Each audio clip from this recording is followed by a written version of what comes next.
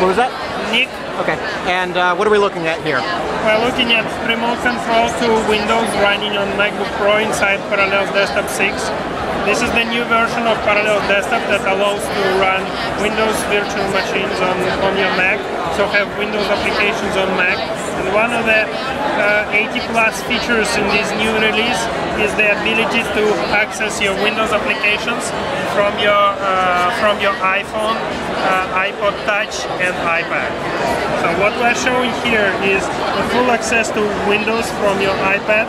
As you can see, I can do Excel, I can do PowerPoint, I can do Outlook, I can do Internet Explorer,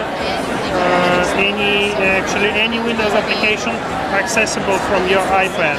In the Internet Explorer, I can do even Flash, so I can have access to Flash sites on my iPad. Now, when you say you can do Flash, what's the speed like? You wouldn't want to watch video using Flash here, would you? More or less. So, for example, here is the if you have a good network connection, then why not? Probably you can run in even video. So, for example, this is Parallels mobile video about this application. You can see it more or less works like video.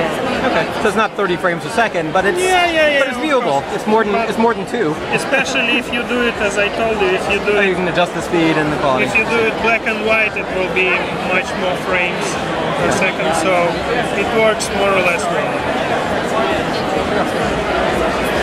And so, what we're looking at here again is not Windows software running on the iPad, it's Windows software running on a Mac. Yeah, and you remotely access it from iPad, iPhone, or iPod Touch. Now, of course, there's VNC, remote desktop software already available. LogMeIn, TeamViewer, other applications like that. The difference here is that it works directly with Parallels. So if you're already using Parallels, it works directly with Parallels. It is incorporated into the application. Second, it's very easy to set up. So what you need when you install Parallels Desktop, you register the application. You provide your email, password, and you create an account with Parallels. Then you go to Preferences and provide the same email and password, connect to the server in the cloud, the Parallels mobile server in the cloud.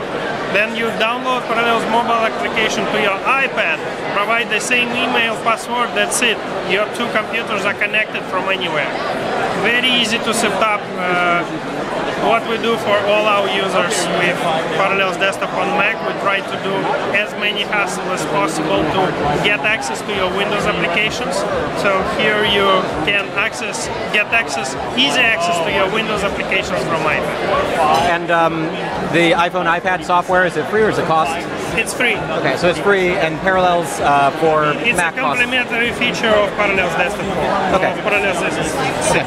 And how much does Parallels 6 cost?